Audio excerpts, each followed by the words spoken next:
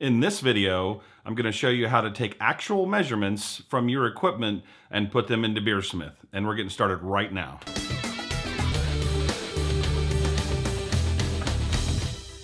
Hey everyone, Brian from Short Circuit Brewers. Our channel is all about electric brewing. We do electric brew days, we do product reviews, and how-to instructional videos just like this one. If you're interested in electric brewing or want to see some product reviews, consider subscribing. Hit the bell so you'll be notified when we put out new content. So we've gone through most of the types of brewing systems in our electric brewing series, and I'll put a card up here so that if you have not seen that series, you can go take a look at it. But in building a system, you are going to have some issues where you need to calculate for different vessel losses in your boil kettle, losses in your rims tube, losses in your Herms coil, losses in your HLT, your mash tun. All those vessels have a little bit of liquid that they leave behind. So in this video, I want to show you guys how to take some actual real-world measurements and put those into Beersmith. So a couple things you're going to need to do these measurements. You're going to need a pitcher, and I generally like to use a 1-gallon pitcher just because it's easier to make the measurements. You're going to need a scale that will measure in pounds and ounces, and then you also need a scale that's going to be heavy enough to measure whatever your mash tun is, because that does make a difference when it comes to how your brewing software works. At least it does with Beersmith, because Brad Smith, when he designed it, he calculated that if a mash tun weighs a certain amount of weight and it's made out of a certain material, that it will absorb a certain amount of heat, and then that in turn will help you calculate your mash in temperature. Now, whether you're using an electric system or a regular, propane system, this same principle holds true. So let's jump into it and we'll discuss about measuring your boil kettle first.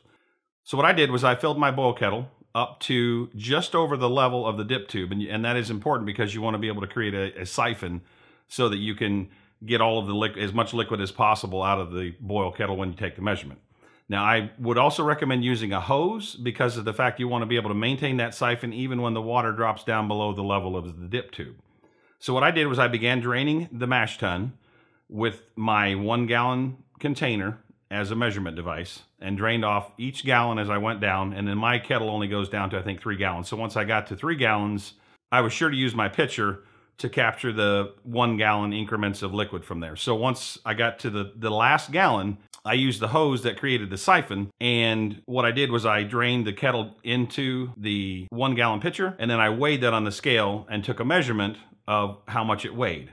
That is important because we do know the weight of water. So by taking a weight measurement on your pitcher, you can calculate exactly how much in volume that is in tenths of a gallon, which is what Beersmith accepts. So at the same time, when I was conducting that measurement, I took my counterflow chiller and all of the hoses associated with it and hooked them up to my pump and the kettle and ran water through all of those, through the counterflow chiller, through the pump, through the hoses.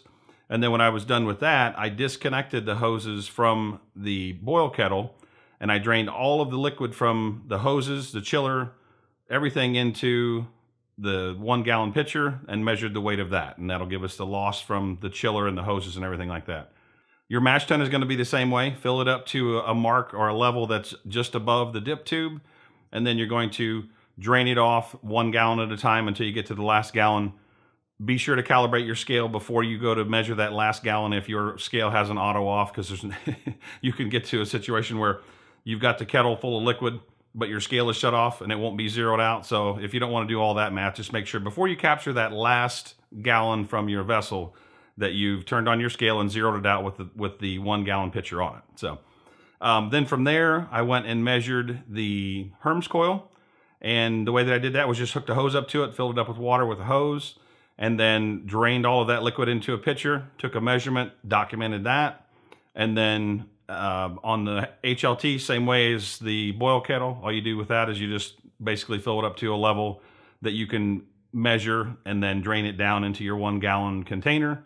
Capture the last amount that will come out of that vessel into the 1-gallon pitcher and weigh it, document those measurements. One other tip I will give you is that if you want to, you can actually fill your hoses, all of your hoses that you use in your brewing system, up with your sink or whatever vessel it is you want to connect them to, and measure those individually just by filling up the hose, pour it into the pitcher, and then weigh that on the scale, and then you can come up with how much liquid all of your hoses hold. And then I'm going to show you how to calculate all those measurements using a tool that I created to find out what your tenths of a gallon are so that you can input that into either Beersmith or any other brewing software. So with that, let's head up to the computer with Beersmith.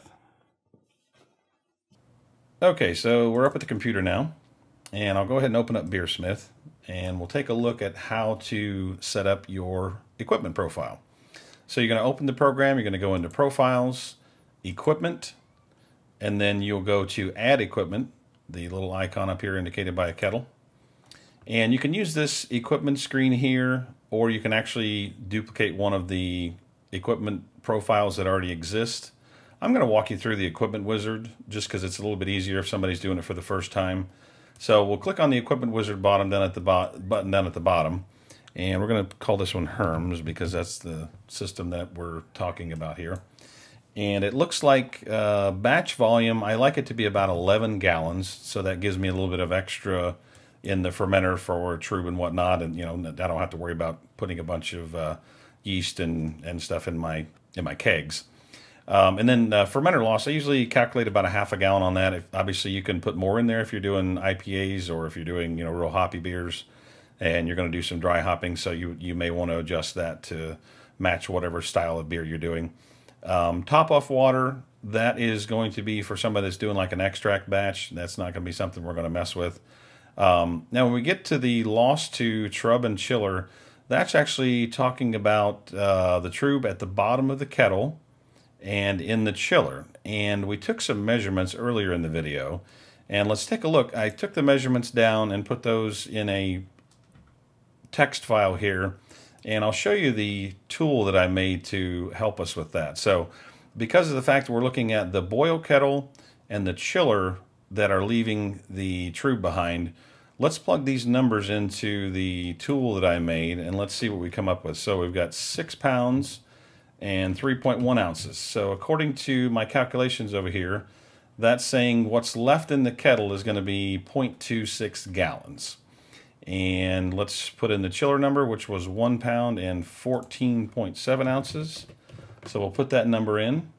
And that looks like it's going to give us a loss of 0.23 gallons. So we've got to add those two together. So it'll be basically 0.49 almost. We can go ahead and round it up to a half a gallon as far as the amount lost to the chiller and the trub in the bottom. So 0.5. Now remember that number is going to be just for water. So again, same thing with the fermenter.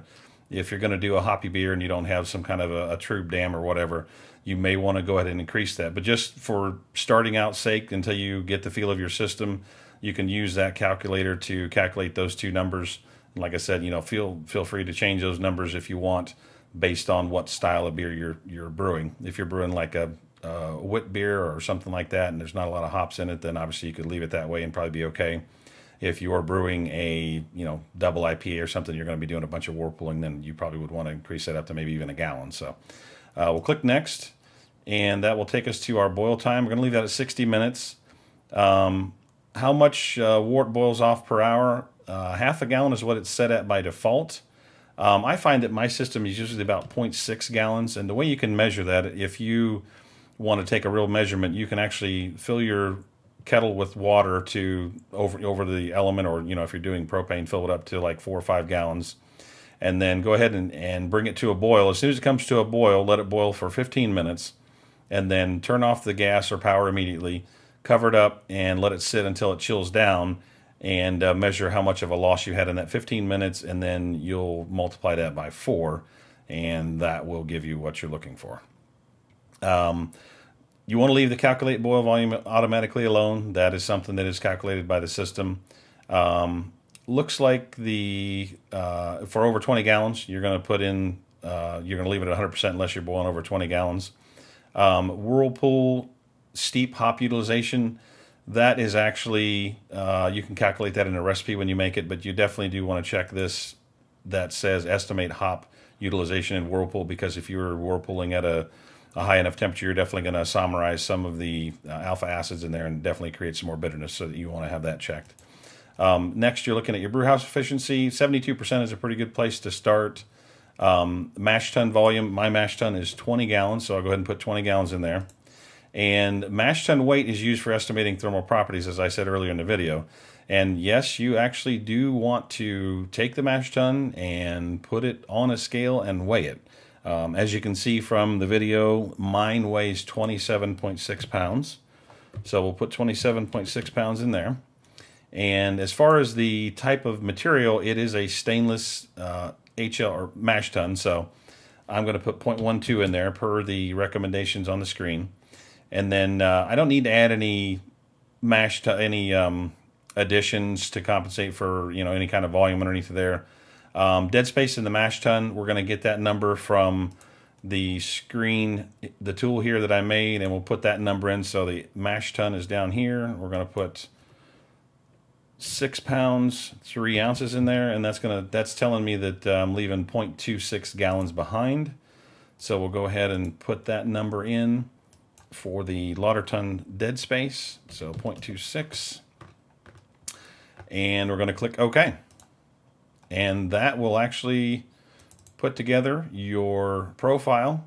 One of the things that you want to note is that if you, in your lauter ton, if you have a Herm system such as I do, bring your calculator back up, and we're going to have to calculate the losses in the Herms or Rims tube if you have a Rims tube.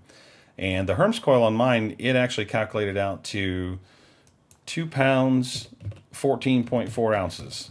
And so we'll have to add that 0.35 gallons to the actual figure that is in this calculation. So that'll actually put us at 0.61 gallons in lauter ton losses, and that includes the Herms coil, because the way I do my batches, I actually run the HLT water through the Herms coil as I'm sparging. So that is actually going to make an adjustment for that, and then that will make sure that whenever I do my recipe calculations, that it will give me the proper amount of sparge water for the batch. And that pretty much does it. So if you'd like a copy of the spreadsheet that I used in this video, check out the description below. I'll have a link to our website, as well as I also have a link for all of you to get, I think it's about $6 off of the retail price of Beersmith through a link that I have. It is an affiliate link, and it gives me like maybe 75 cents if you guys buy it. But I just wanted to offer that up to you guys since you're watching the video. Try to give you a little bit of value with it. So we appreciate everybody watching the channel. Appreciate all the subscribers, all the likes. If you like this video, give it a thumbs up. If you know somebody that can benefit from it, share it with them.